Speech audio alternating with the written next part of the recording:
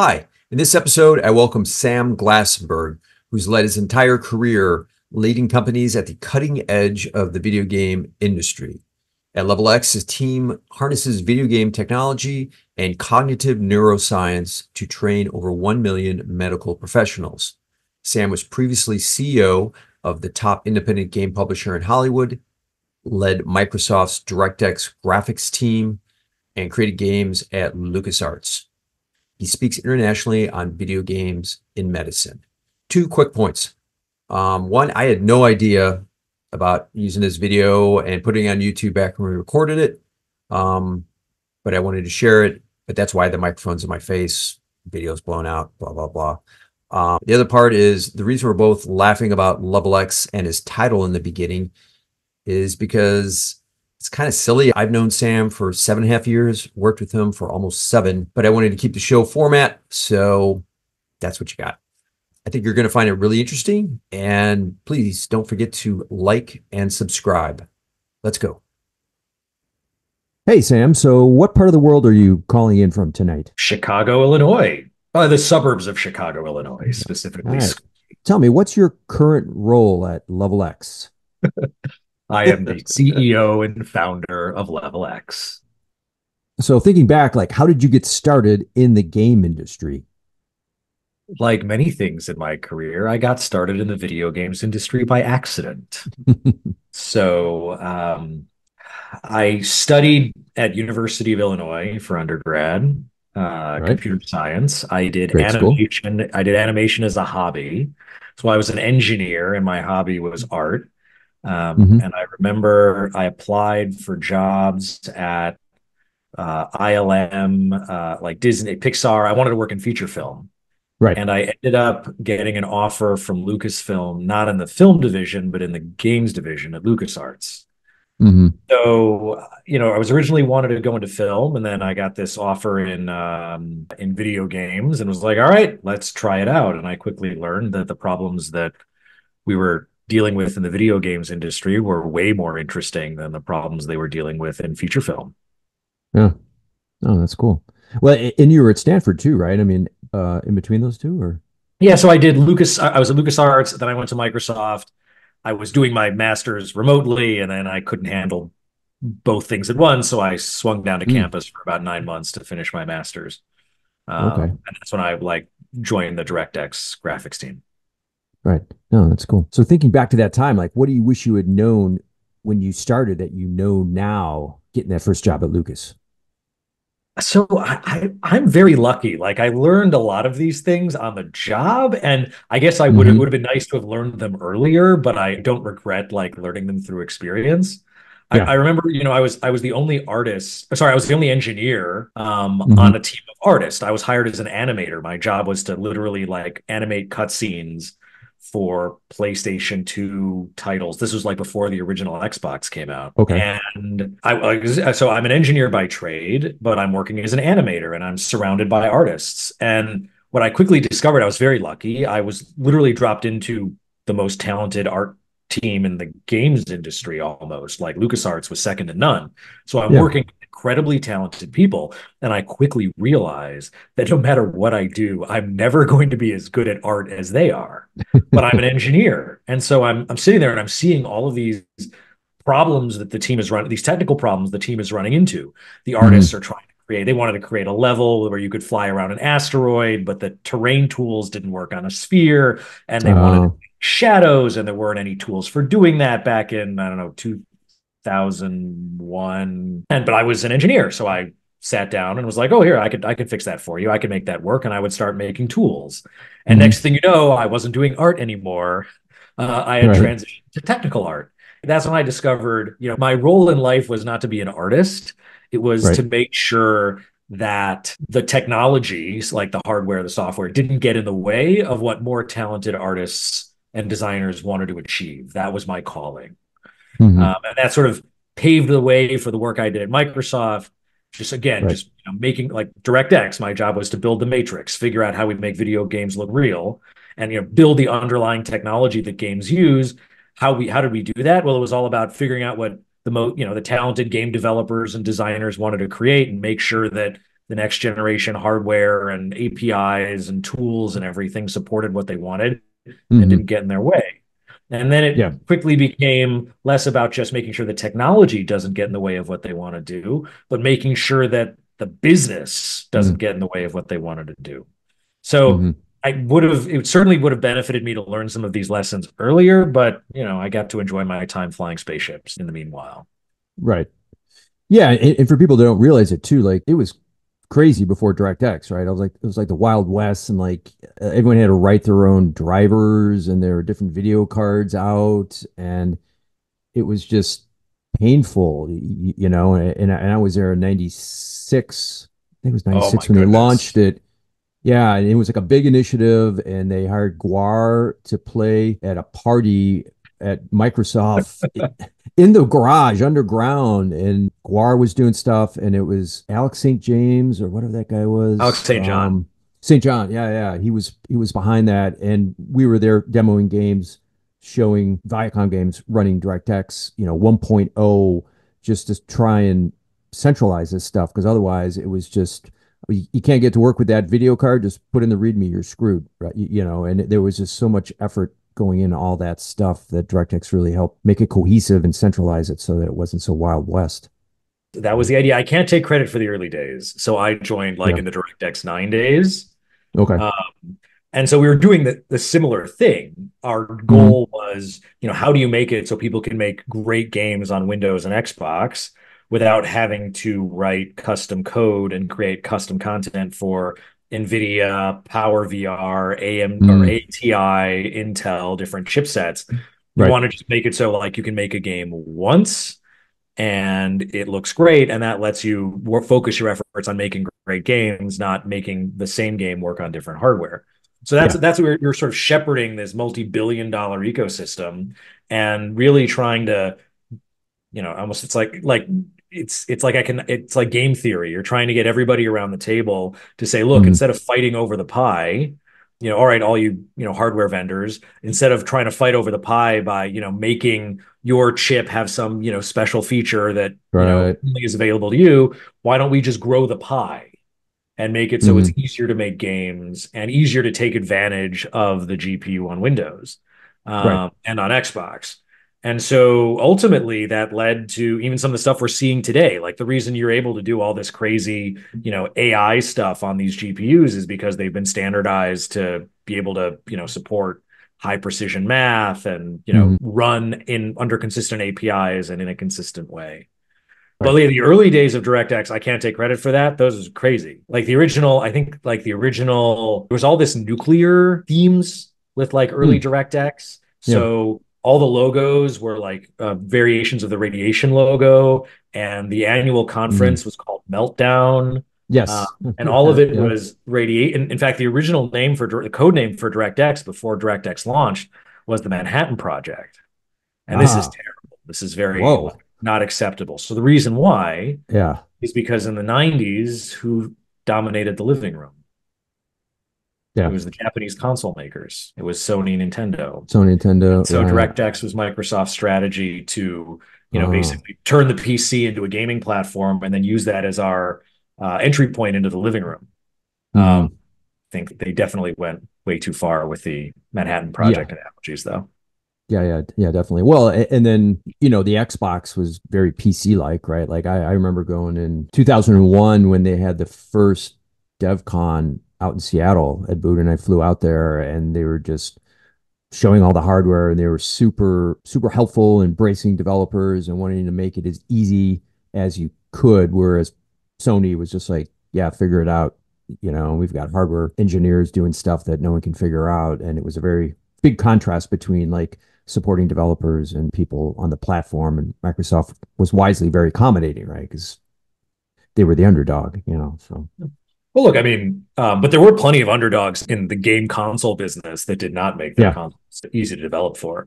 Yeah, the right. original, I mean, it was originally basically the direct Xbox, but Microsoft, I mean, Microsoft has built developer platforms for decades, Yeah, starting with like Microsoft Basic and stuff. So they yeah, they've yeah. from the get-go have understood the importance of creating a good developer ecosystem and making life Hmm. easy for developers, not only like technically, but also from a, creating business opportunity. Yeah, because that's going to feed the machine, and they understand that. Yeah, that's the responsibility of platform providers. Like, put Yeah, great hardware and great, infrastructure, network, right. a lot of infrastructure, Support. everything else Yeah. out there.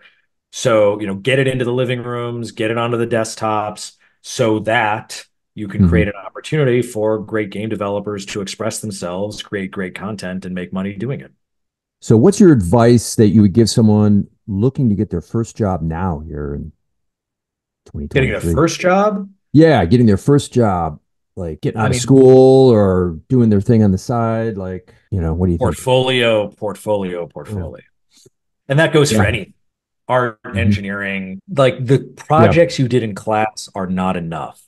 Everybody did those class projects. Yeah, exactly. We live in a world today where, all the game engines and software that you would need to make things is essentially free.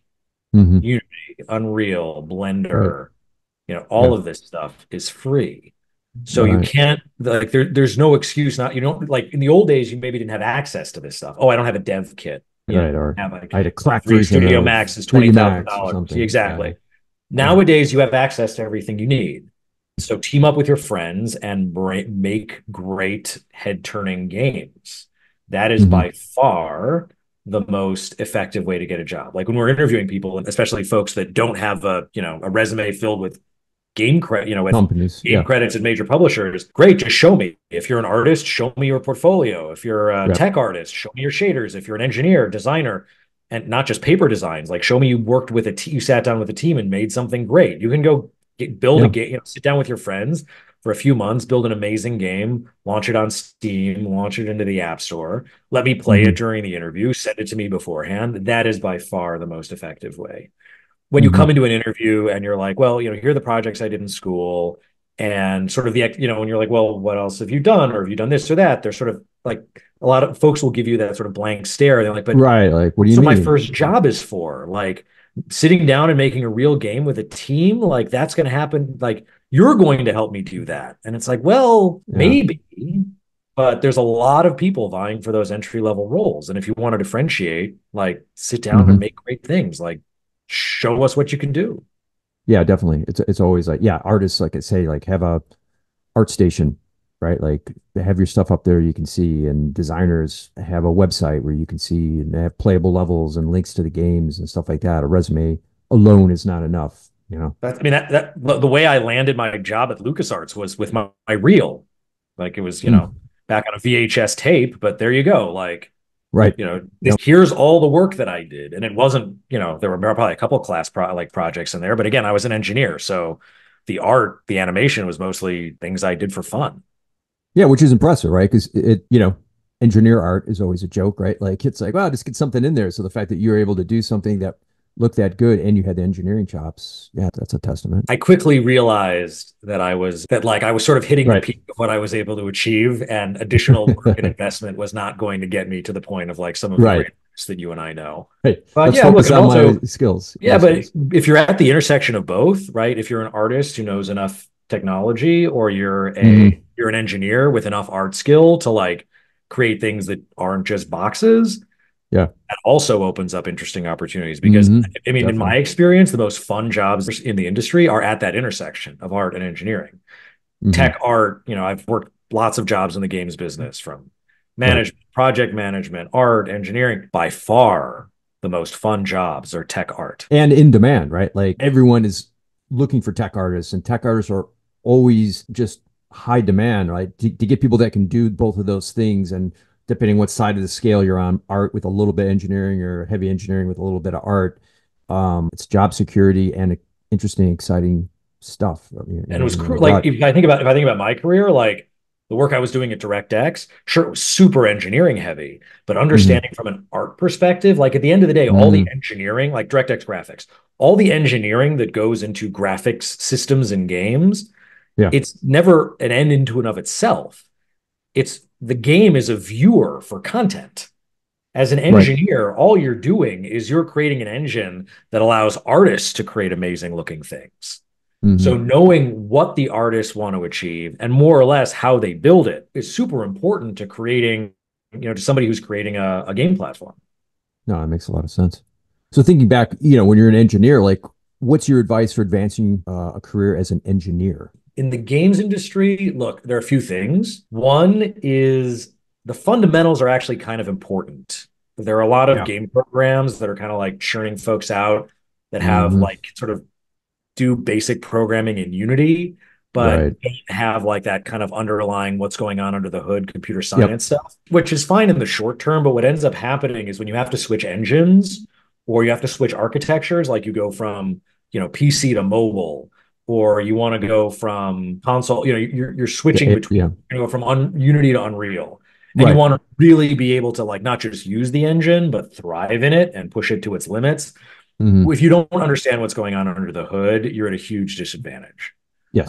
So I think that's a big thing. Another big thing is don't be dogmatic. We see a Hmm. lot of engineers that are like, especially coming out of college, like, oh yeah, Unity all the way, or Right. Unreal all the way, or I'm all, NVIDIA. Like it's weird, Yeah. picking languages, with like these weird loyalties. Like stop that.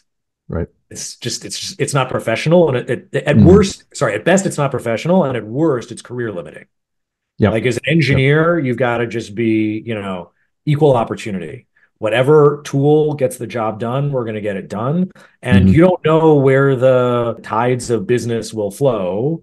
Right. And so, just because there's a great engine or a tool or a company you love, someone makes a bad business decision, and all of a sudden that tool is not really available or isn't evolving anymore. And if you're Yeah. stuck to it, you're behind. Right. So as an engineer, it's like understand the fundamentals and don't be loyal to any one language. Like learn a bunch of different Hmm. tools, learn different platforms, learn different engines. That's Yeah. going to be your greatest advantage. Yeah. And you're right too. These schools are churning out people and they can poke Unity to do stuff, but by not having that understanding underneath, they don't know what they're doing. So then it creates like whack-a-mole. So when there's like bugs, it's like they fix one and they make two because they don't Yeah. have that underneath. And it's just maddening to be on the other end of that. We're just like, why we can finish this project? Because they don't know what they're doing. They're just poking the box and make stuff coming out, but they don't understand the layers underneath that or have the computer science degree. And it just creates tech debt and headaches for everyone. So Yeah, they don't. I mean, you've been a producer, right? It's like you work. yeah, They yeah, don't have a good architectural sense. That means things get sloppy. You don't really notice until things start breaking. right, And right. then on the other side, there's things that the artists and designers want to be able to achieve that become Hmm. impossible if the engine doesn't sort of do it natively. Hmm. If you've got to make the engine, contort a little bit, if you're limited in your engineering skills, or if you've Right. only worked in one engine and only know how to do it that engine's way, Yeah. you're it's just going to be limiting for you and your team. Right. Now I think about it too, like, you and I worked on GastroX, right? And like you came up with the fluid dynamics and the soft body tissue, right? And people were like, is that a fever Well, it wasn't dream? just Is me. that We gonna all work? we had some And it talented worked. artists and Yeah. engineers on that, but that's a great example, right? Unity Yeah. doesn't support real time, flowing, mixing fluids of, blood and water interacting Right. with squishy, soft tissue environment. You can't do any of that in Unity, Right. right? We still Especially in use 2017 on an iPhone 7, right? Like it was an that's iPhone 5S. 5S. Okay. It was Yeah. an iPhone Okay. 5S. Yeah. Right. And yeah, I mean, none of those engines will do that. Even today, the engines won't do that out of the box. Right. But if you go in there and you're like, look, we understand what the hardware can do, we understand the limitations of the engine. Let's drill through it and make this happen. And Hmm. the next thing you know, we're up on stage at SIGGRAPH. Yep. Get like Getting to second with place and beating out exactly like Unity and applause. Epic. Right, exactly. It was epic, and everyone was up there. They're like, "No, we love the squishy tissues and the blood on the phone thing." And so, Right. yeah, I mean, I think that really like you can really achieve groundbreaking things, but the reason is because we had people working on it that really like understood the fundamentals of computer graphics Yeah. and weren't just limited by what Unity supported out of the box. That would have been a pretty Right. lame game if we were limited to what Unity supported out of the box. Yeah, we had a rollout of our own on that, and it showed, and that's what made it so unique. So yeah, don't be constrained by the engine. Figure out ways around things. So kind of shifting gears, like what do you feel is the most important quality or skill to have in your current role as a CEO? Right. So you're management now. You're not engineering. Like, how do you make that transition? All that kind of stuff. What's it like to be a good CEO? I have the way I do it, which is not necessarily like there are many ways. Mm-hmm. There are many successful CEO. Like people like to try to distill down like, there's all the Yeah. clickbait. What do all CEOs have in common? The Yeah. answer, the real answer, very little. Mhm. People have very, very different approaches to things. And Yeah. so I don't like, again, getting back to the theme of not being dogmatic, I'm not going to be like, there's, the right way to do it is. Right. The chosen Okay. path. There are a couple of skills, though, I think that are fairly, like having empathy is going to, make you successful in any role in the games industry. As a CEO Mm-hmm. is rather critical. Yep. You live in a world where like people can, really work on anything if they want to. If they don't want to work on Gas X, they can go work on Call of Duty. Yeah. And so, making sure that, like empathy is crucial. Being able to, not just deal with ambiguity, but be able to like really thrive in it is Right. also really important, especially if you're doing the kind of things that we do, like genre creation, Right. Yeah, exactly. Building our where own it's not genre. rinse and repeat. It's like it has never been done before. Nobody Right. has ever really made a game studio for doctors. Mm-hmm. So there's really no playbook. You've got to Right. figure it out as you go. Right. There are like in my case, certain things I do, but it's not a prerequisite. Like I'm big into like sort of the leading by example. Mm-hmm. And like for me, it's like I take a vested interest in like what everyone at the company is doing. Yeah. Like there are CEOs where they're like, oh, marketing, I don't get marketing, oh, engineering, poof, those nerds in the basement, like, Right. guys, go Whatever. figure it out. Good luck, Someone else right? go talk to him. Yeah. Right. And so for me, as no, I'm like, I'm deeply fascinated, like just curious. Mm-hmm. Like I'm fascinated not because it's in my best interest as CEO, but just in terms of like how I am as a human. I'm Right. fascinated by what the artists are doing and what the game designers are doing and how the marketers are thinking and what are the engineering problems we're dealing with. Mm-hmm. That might be like, but I also have this weird background where like I've worked as an artist and engineer and everything. Like that's not required. There are Yeah. plenty of CEOs that are very successful and, can't write a line of code and, have never opened Maya. Yeah. And to your point, yeah, there's all different flavors. I think of Patrick Curry and Farbridge and success he's having, and coming from game design and stuff like that.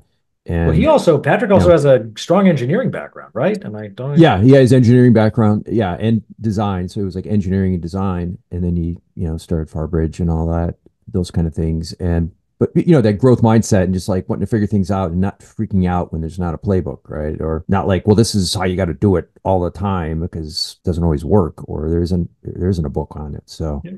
yeah, And also for folks like, Patrick Curry or, Dave Lang, like having a, yeah, Dave, impressive stature is also helpful. right? I am average height. Yeah, both those I guys do not are. have that to my advantage. Yeah, Lang's probably pushing 6'4", 6'5". He's a big dude. Yeah, that's funny. What about your advice for developing interpersonal skills, EQ, core skills, as they call it? I mean, touched on that a little bit around empathy, but I fundamentally believe, and I know like empathy is, it shouldn't be like a cop out answer, but like, mhm. even if you think about it from like anyone's perspective, right? Like how do you translate empathy for somebody who like isn't intuitively empathetic? Let's say like, the like nerdy, the stereotypical introverted Right. engineer. Yeah. I mean, there I would I would turn empathy into an exercise in sort of curiosity and research and understanding, right? Like if you're not Hmm. going to empathize with the person because like you feel a connection to them as a human, like empathize with the person because you're trying to understand what makes them tick. Yeah. And Yeah. if you view it that way, all right, hey, this person's saying something, it's upsetting. I don't like this. Da, da, da. Okay, take a step back. Just like any engineering problem you're dealing with. All right, let's work the problem.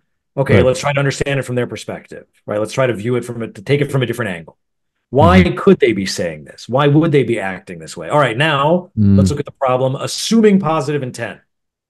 These are the kinds of things like you'd almost break it down like, all right, how do you solve Yeah. an engineering problem? I have a bug, right? How do I debug this? Well, Yeah. I got this tool and that tool, and I probably need to think, eventually if it's been an hour and I haven't figured it out, maybe I go for a walk, maybe I take a different approach, maybe I think about it differently. Hmm. Great. All right. Same thing works with interpersonal relationships. Like, okay, let me try to understand what motivates this person. It's probably may not Yeah. be, I shouldn't project myself. It may not be the same thing that motivates me, Hmm. Makes and sense. understand like, and then eventually you start getting, as that skill develops, you start getting into sort of next level, you really start understanding like not just, all right, why is somebody saying something, but like fundamentally what motivates people, what wakes them up in the morning, understanding that like also, you don't know what you don't know. Like everyone's fighting their own battles you don't see. Yeah. Right. And you will not know those things, but just knowing that they're fighting them can often be helpful, in dealing with everything from interpersonal conflict to just trying to get a team to work more effectively together. Yeah, no, those are great points. What's been one or two of your favorite games or projects to work on? You know what? Let's pick, we'll do Jedi Starfighter because that's like my first game and it was just so much fun. And it was, we were there, like we were, literally going to the ranch every few weeks. It was between episode 1 and episode 2. We were getting concept art in from the movie, and I was just like, "There's no way they're going to pull this off in film." And then they did, and it was just That's fantastic. Cool. It was a lot of fun. And then maybe on the other side, let's go to Gastro X. Yeah, I mean, Gastro X was cool because that was, we ran the hardware hot. We really showed what was possible on an iPhone 5. Like we surprised Apple. Yeah. I remember we just dug through. We built these like crazy Unity plugins to because Unity didn't have access to certain operating system APIs that I knew were there from my DirectX days. So literally it was like taking the things that like I had standardized and my team had standardized and developed in DirectX. And here we were, let's see, it was probably like 10 years later almost. And so 16, that technology 17, had made its way into a generation or two of consoles. And now finally was coming into 10 years later, making its way into a phone. And then we could be like, all right, great. Let's take advantage of this. There are crazy things we know we can do with it. Let's do it. And that's where all the like crazy, it looked like we gutted the renderer. Like everything was, the game was just like, it didn't even use Unity's renderer. It was like its own thing. With all the like, again, the squishy tissues and the fluids and the blood and the cutting and everything. It looked amazing. And it was fun.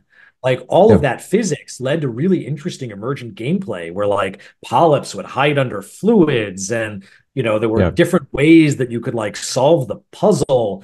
And, there were all sorts of different things could, hide in different ways and could cause complex bleeds that were really difficult to manage at that angle or given where you were. It was just ended up being really interesting. And so, and I almost felt that was kind of like a culmination of, remember we used like hardware tessellation techniques and we used all sorts of things that I had like played around at LucasArts and, really like developed at Microsoft. And I remember we were just struggling so much with like the wire and removing polyps and like, how simulation do you get it? And, getting that imprint and everyone was taking shots at making it look right with everybody on the engineering side. And it was really challenging, but the output, was amazing, right? Like once we got it figured out. Yeah, and I think it's also a perfect example of like why simulation is not the end all be all. We built a bunch of simulation features that we ended up pulling out because they weren't fun. Right. I remember like there was this whole thing where like in the game, we would talk to gastroenterologists, to figure out how to make this game fun and challenging. We say, all right, look, what's hard about your job? Like, well, talk to us. And they gave us a bunch of examples. And one of them was, one of the things we asked was like, okay, what differentiates an expert and a novice?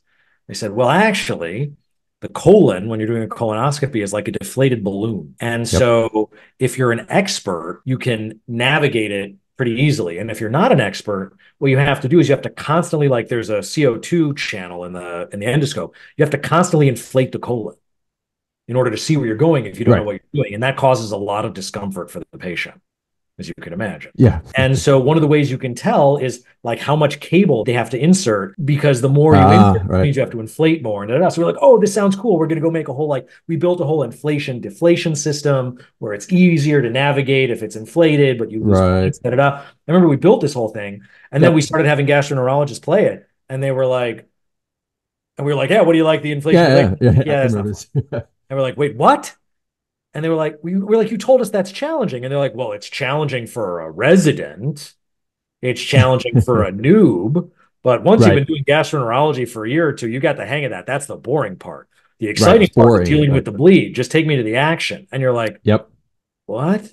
What? Yeah, I remember doing all that work. You're like, this is boring. Yeah. I remember I presented that system at i3D and all the graphics devs in the audience were like, this is so cool. We're like, yeah, it didn't make for good gameplay. We cut it. Yeah, was that Montreal i3D? I think so. I think we went up to that was like one of the Ubisoft studios. Yeah. You and I and Thu went up for that one. That was a lot of fun. Yeah, it's like 2017. Yeah, and you get to learn a lot about colonoscopies, as is always valuable in life later. As someone has everybody needs a hobby. Yeah, I got to find out about stuff later became helpful in real life. So what are you curious about right now in the game industry? What am I curious about? Yeah. I'm playing around a lot with AI, with generative Mm. AI. Yeah, that's right. We're playing around with it a lot at Level X, using it for different things. As you've sort of seen, I have a bunch of side projects where like I'm testing out different things using, I'm playing a lot with ChatGPT, with Midjourney, with all sorts of different things, using it for, I think you even saw, we've been using it for solving interesting graphics and physics problems, Hmm. like problems that, I figured would take us like 6 months to solve. Like I sit down with ChatGPT for a weekend or two and like get it up and running, including stuff that involves like really complex math and really sort of multidisciplinary stuff. Hmm. So, a lot of folks are looking at, generative AI as like, oh no, it's gonna replace the like low level engineers, the grunt work that you used to Yeah. outsource. Now AI is gonna do that. And I'm like, yeah, okay. Mm. I think that's less interesting. I think what's interesting is how much it empowers the top decile engineers, Yeah. because a talented engineer teamed up with ChatGPT is, orders of magnitude more effective. And this opens up to all sorts of, I think, interesting problems that you'd Hmm. struggle to solve before. Even a, Yeah. strong engineer, now it just, crossing over languages and systems is no longer a limitation. You need Yeah. complex math. It's got Mathematica plugged in. Like there's all sorts of interesting problems that we used to struggle to solve that are now more approachable. Yeah, it is exciting to see that. And I know in our Slack channel, there's always stuff going on around ChatGPT and try this out and check this thing out and stuff. So yeah, don't be afraid of it. You have to embrace it and figure out, how to use it. But I feel that's sort of how the games industry has operated. I talk about this a lot actually in healthcare, because Mhm. healthcare is for good reason very apprehensive about Gen AI. And I said, Right. actually, the model you want to look at, like our whole theme at Level X is, hey, healthcare, the games industry has solved a lot of these problems already, and they've done a much Hmm. better job than anyone in healthcare. So bring this over.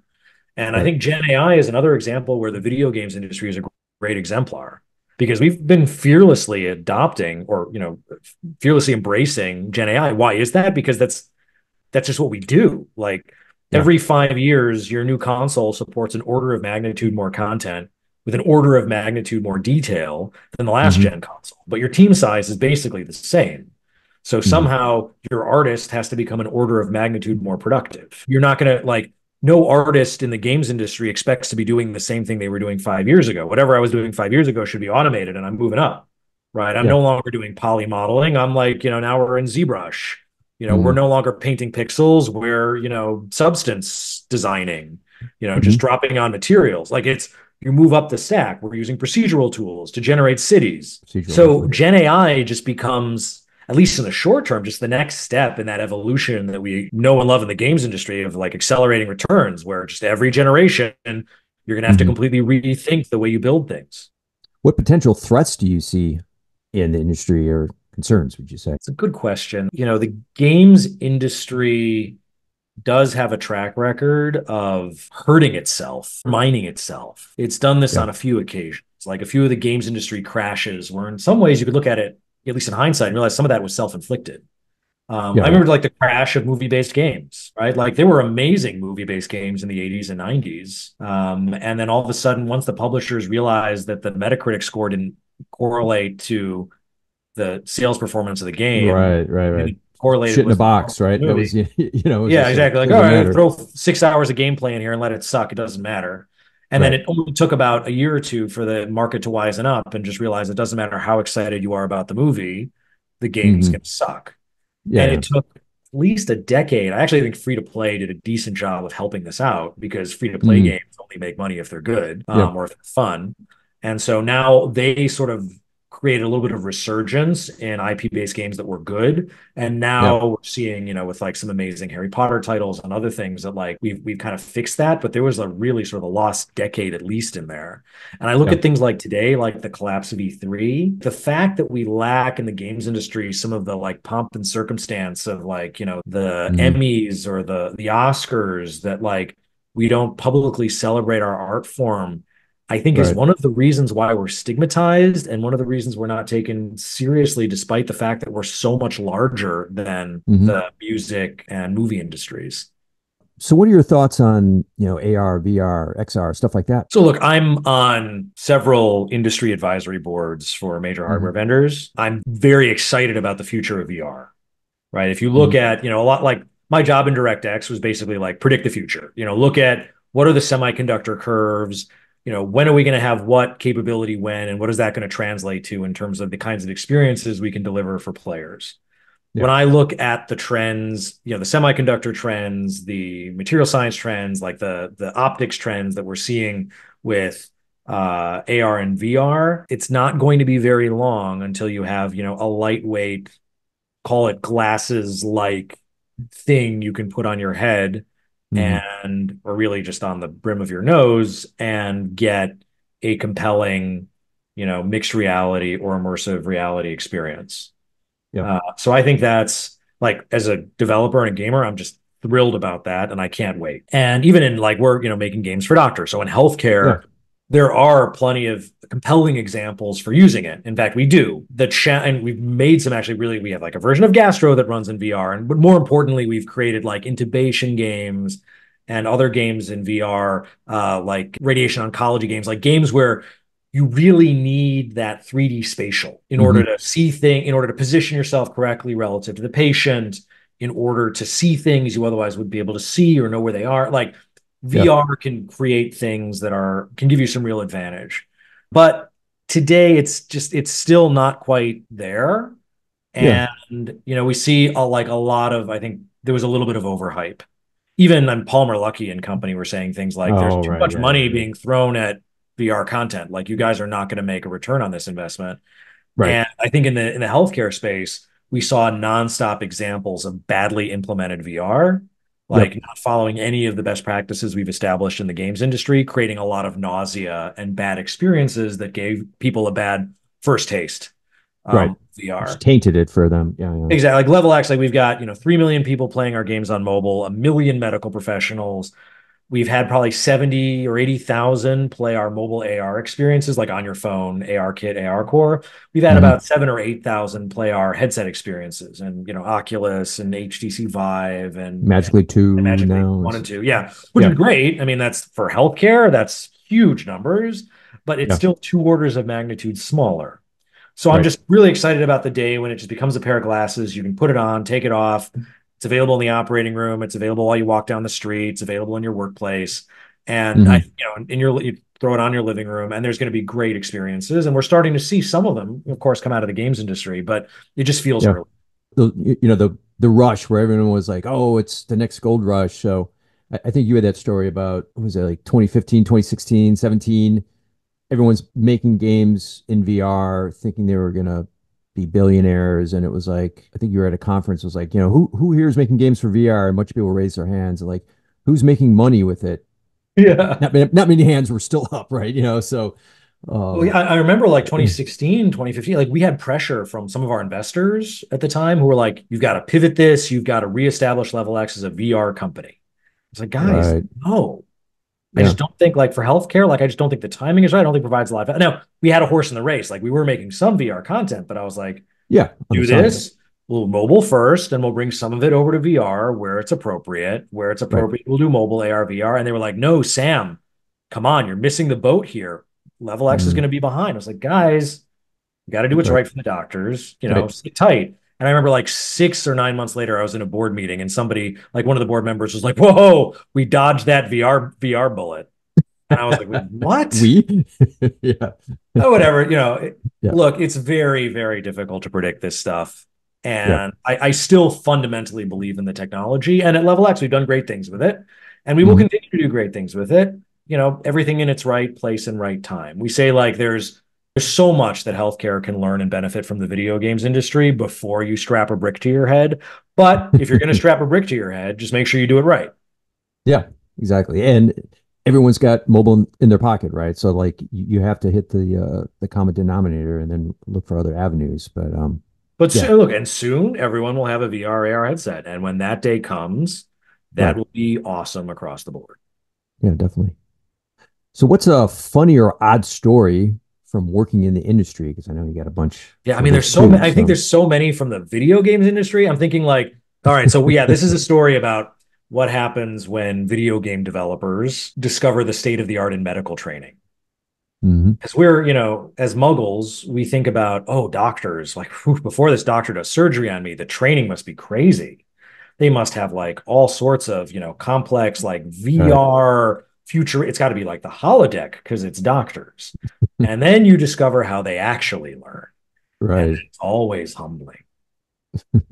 So yeah, I remember like, we're a team of video game developers.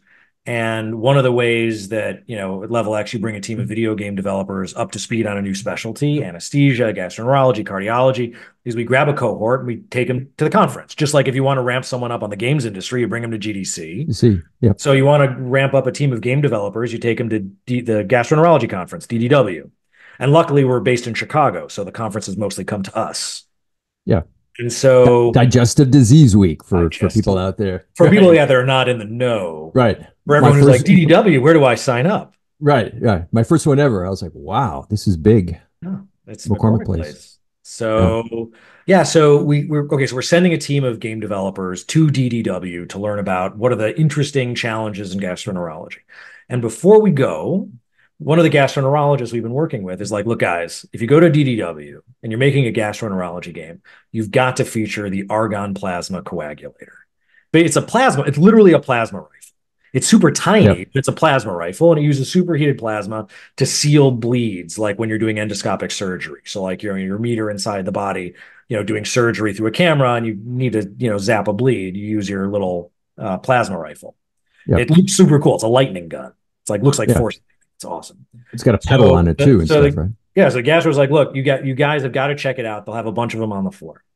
So Andy, one of our developers, like starts running around the show floor to try to find an argon plasma coagulator. And he finds one. But what's even more impressive than the APC is the simulator that they're using to demo it. Now, like historically at Level X, so we've seen medical simulators are terrible.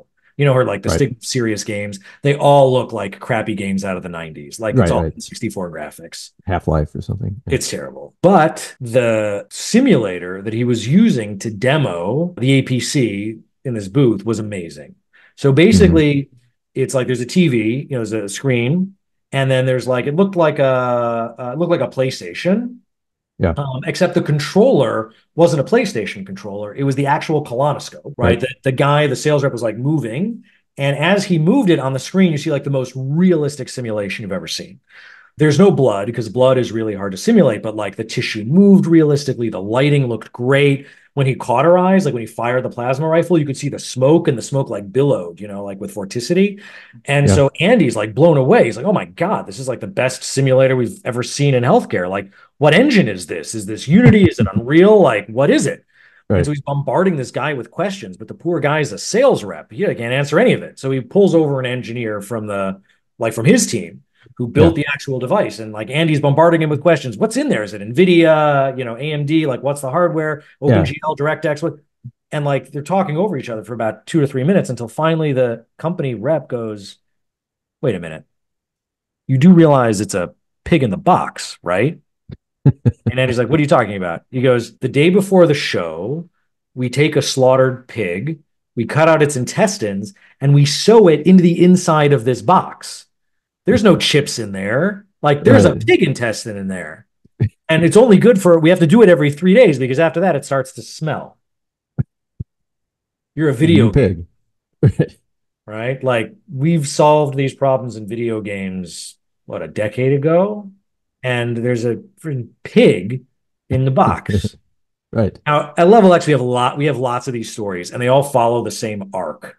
Right, where you have there's the ha-ha moment of like, ha-ha, I can't believe there's a pig in the box. That's hilarious. Which is followed by this like immediate moment of like this pit in your stomach when you go, oh, wait a minute. That's an argon plasma coagulator. You use that because you've been doing endoscopic surgery. You accidentally nick a blood vessel. The patient starts gushing blood inside their body. You've got to seal it real quick. Yep. The dead pig intestines don't bleed.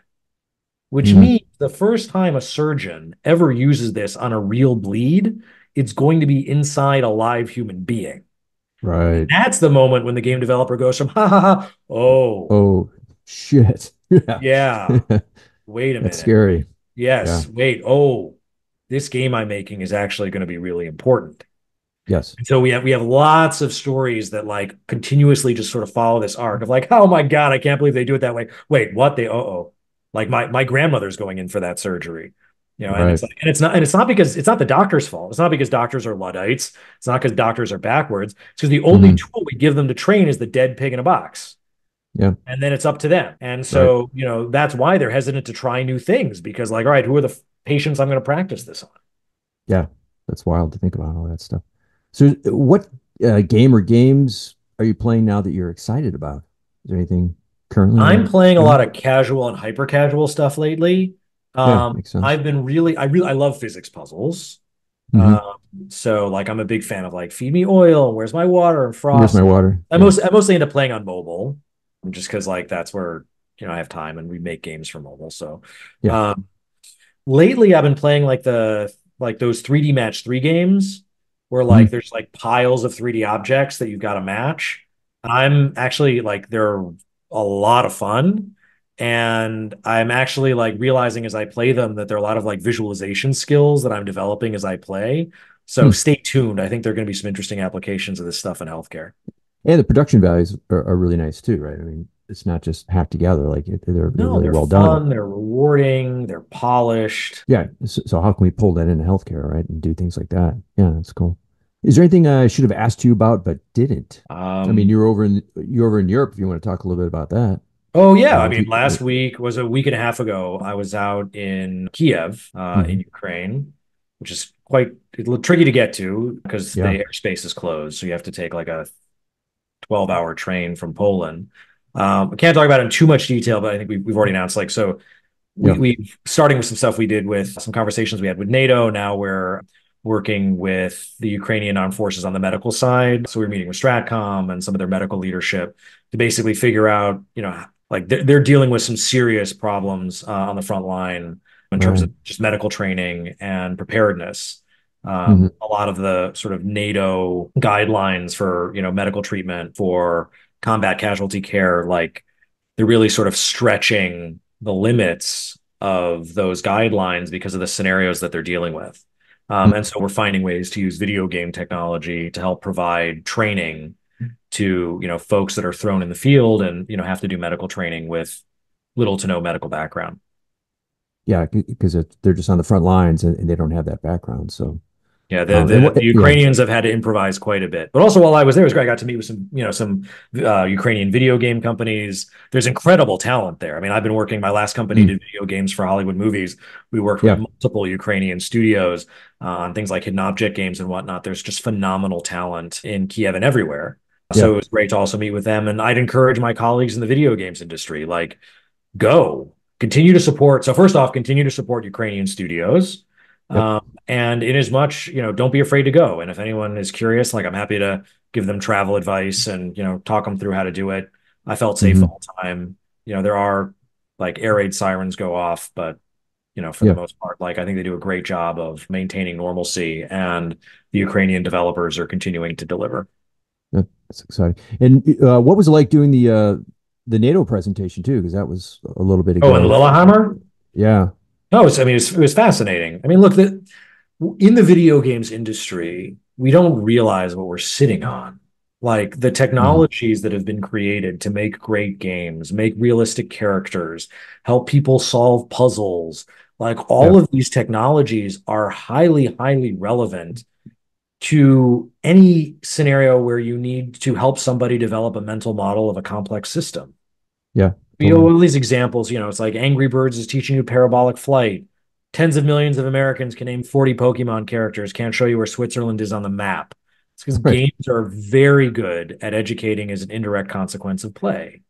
And Hmm. so if you adjust things a little bit, you got to keep the fun. The fun is how you make it effective. Yep. You keep the fun and you just adjust, right? Okay, now this reductive reasoning puzzle is going to teach you how to diagnose a difficult patient.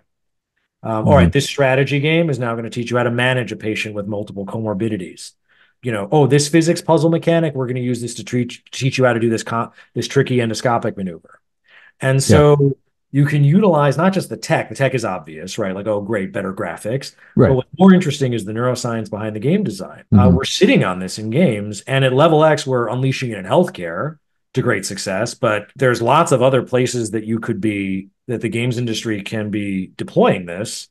Right. And I fundamentally believe like the video games industry just broke 200 billion a year in revenue. And okay, where's the next 100 billion going to come from? We continue to grow the industry. It's not going to Right. come from NFT, Web3, crypto crap, but I think it No. will come from new genres like professional games. We now have everybody in the workforce has grown up on video games. So I think there's a lot of vested interest in continuing to train people. I think there's a Mhm. lot of opportunity to create, I think what Level X is doing is we've created this genre of medical games, but I fundamentally believe that that's going to be a subgenre of pro games, of professional games. And so I think that the industry is just sort of is sitting on this, and it's a massive growth opportunity. And they've grown up, to your point, like I remember sitting in focus tests with GastroX and they're like, oh, this is awesome. And I already play games on my phone, so they just pick it up and they're very intuitive. And it was like, sometimes it was GI doctors, sometimes it was residents, but like that leap isn't weird. It isn't like, oh, that's video games and taboo and only goofballs, right? Like it's just part of their life. So making that transition with that experience in games into medical makes sense. And it just feels natural. It's not quirky or weird. Oh, definitely. And even the ones that are like skeptical of the concept, they're like, wait, games for Yeah. doctors. You go, when you say, oh, well, are you a gamer? They go, no, no, no, no, no, I'm not a gamer. Do you play games? No, no, no, I don't play games. Do you play Candy Crush? Well, yeah, I play Candy Crush. You play Wordle? Well, yeah, I play Wordle. Yeah. What Crossword. about Yeah. Angry Birds? Well, fine, I play Angry Birds, but I'm not it's like, oh, you're playing, right? Right. Just Right. like, are you a movie goer? I don't know if Yeah. how people associate, but like, all right, people are playing. Everybody's playing. Yeah. So it's a natural extension of all that. So where can people find you online, websites, socials, stuff like that? Levelx.com, Mhm. levelex.com is the company website. I'm the only Sam Glassenberg in the world. So you can find me on LinkedIn, follow me on LinkedIn, just search Sam Glassenberg. I think I have a blog at glassenberg.com. Does that cover most of the major ones? Sam ZG on Twitter. Yeah, that is crazy. You're the only one because I thought I was the only John Podlasek, and there are a couple. Last question, like, what's one piece of advice you give others working in the industry right now? In the industry in general, embrace AI. Don't fear it. Yeah. Don't fear it. Embrace it. Just start playing with it. Yep. It will make you. There is no role in the games industry that doesn't benefit from this. And Mhm. I fundamentally believe the folks that jump on it first are going to be at a major advantage. And so Right. there's a lot of And- folks that are approaching it with trepidation and fear. That's understandable, but that is only going to do a disservice to you as an individual and put you at a disadvantage. And mhm. so whether you're a writer, an artist, a designer, an engineer, just jump on it and start using it. And if you're not using it for work, maybe your work doesn't let you use it for Yep. personal stuff. Just start using it. And very, very quickly, you're going to realize it's like, and the best analogy I could give you is, for all of those folks in the industry that have been waiting for years to become a lead or a manager, Yeah. to be able to scale their effectiveness by having a team under them. Everyone out of college now has an intern, Yeah. right? Right. Free intern who will work endless hours, has access to the breadth of human knowledge, is an expert engineer, artist, and Yeah. just needs proper direction to help you do whatever you want to do. That is incredibly empowering. But if you're going to fear it, then the folks that do embrace it are going to surpass you. Right. And they're going to be miles ahead of you by the time you finally begrudgingly embrace it and you're back at noob level and they're like, expert level. Right. Yeah, They're already I use it speaking a all the different time. language. Yeah. No, it's just like once you start using it, every day I'm in there, I'm just like, we're gonna get some better questions to interview for this type of role, and I throw it in there and wow, that's a good one, and tweak this or tweak that. But it's just such a great sounding board for ideas and getting information and asking questions. And yeah, you got to embrace it. It's just silly not to. Well, cool. This has been awesome. Thank you so much, Sam, for doing this tonight. This was a lot of fun. Thanks for having me, JP. Keep up the good work. Hey, thanks for watching. I hope you found it helpful and possibly inspiring for your game development journey. Please leave comments down below. and like and subscribe just to help me with these YouTube algorithms. Plus, if you'd like some coaching help or just help support the show, go to the Patreon page down below. Thanks until the next one.